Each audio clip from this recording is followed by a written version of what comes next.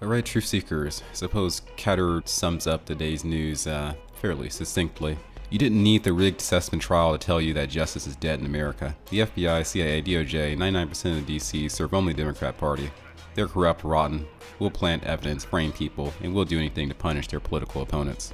Then, of course, the Patriot researchers will recall this post from November 13, 2020. Single word, Durham. And they're wondering, what's next? Where do we go from here? Well, I'd like to share with you today the source who's helped me out with some key insights concerning an interpretation of the Ghost and Machine Cyborg video. Shared with me this interview with the Patel Patriot and Gregg Phillips. The extremely biased Wikipedia has a negative entry for him. Gregg Allen Phillips, the former head of Mississippi Department of Human Services and author of a tweet cited by U.S. former President Donald Trump, which falsely alleges, without evidence, that between 3 and 5 million non-citizens voted in the 2016 E. Well, it should be known that Mr. Phillips is continuing to work on election integrity, and he brings us some exciting news.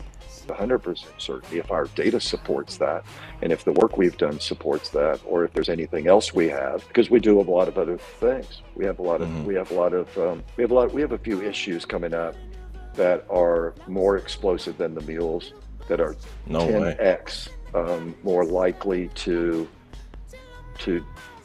divide this country even further. Catherine and I spend a lot of time every single day, really not just praying through it, but thinking through how do we actually do this? Because once these come out, there's one in particular, it's a multinational deal. It involves billions of dollars. There's irrefutable evidence. We've been involved in a major counterintelligence operation that's very mature in this country, involving federal agencies and us. And there's been some betrayals along the way. There have been some issues along the way. But once we get to the point where this is ready to go, it's going to make everybody forget everything about the mules. And it's going to bring into question everything we think we know about these elections. Everything. I can say that with 100% certainty. Do you have a time frame that'll be released? We've been talking about, we're trying to get the ripcord pulled where we're going to publish all the data and all the video, and we've finally worked through some business. It's a very expensive process, and we're trying to figure out how do we do that. I mean, it's a ton of video, and there's a lot of bandwidth requirements, and we want to be able to free it, right, make it available to people without making ourselves go broke, and we certainly don't want the people to have to pay for it. So that's a challenge. That said, that's looming out there probably in the next 6 weeks or so. But this other issue, as soon as we clear the legal barriers, we met this week with some folks that are actually writing it up, legal eagles that are kind of writing it up for us. We're completely lawyered up. We tried to go to Congress to get some whistleblower protection on it because it's that explosive. Couldn't get it, by the way. Of course. And as I said, there's been some betrayals from the very people in the United States government that enticed us to come in and get involved in this. And again, it's not the lower level people, it's politics, right? I mean, once you get into these big agencies, especially in the federal government, there's political people that sit at the top of all of them. We're seeing it right now with the Sussman deal, right? I mean, reading some of that stuff is absolutely insane. It's complete insanity. Yeah. How could it be that the United States government supported this kind of stuff when they knew the truth? Well, we're dealing with some of that right now, and I was, we've been, it's kind of hurtful, but even more than that, our view of it is it's a little bit dangerous, and I don't want to be melodramatic or dramatic in any way about it. But look, I'm worried about Catherine. I'm not worried what they're going to do to me. But in the end, I mean, we're all here for one thing, John.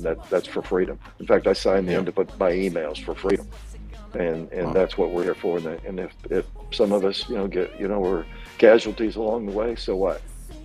This issue will be made clear to everyone in the world, and we'll all have to deal with it. And we either do or we don't. That's unbelievable, and you guys got so much backing and support and prayers from so many people.